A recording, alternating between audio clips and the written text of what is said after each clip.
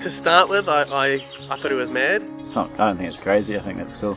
This is crazy. He's probably one of the best rugby players I've ever seen at that age or coached at. Obviously he's a really good rugby player, but I think if this is what he enjoys doing, that's awesome. I didn't really understand what he was going to do or sort of the role that has within the church. Originally I didn't know much about what he was going to do, but then since he's, in the last few months, he's told me a bit more about it. And the more I talked to him, the more I got to know him and his reasons for wanting to do it.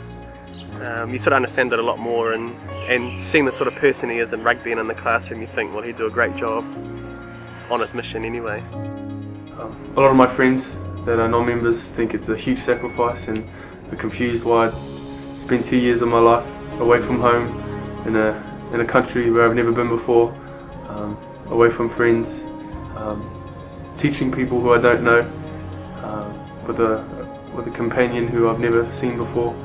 They think it's a huge sacrifice, but I think it's a privilege and an honour, and I'm grateful. It does take a village to raise a child, and he's had all that good encouragement and support from other people than us as well. Yeah. Actually, I think it's a nation for Tim. I come from a family of 7 children, and I'm the 3rd oldest.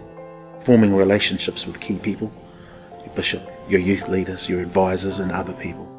They've helped me a lot, and I really appreciate what they've done, and I love them so much.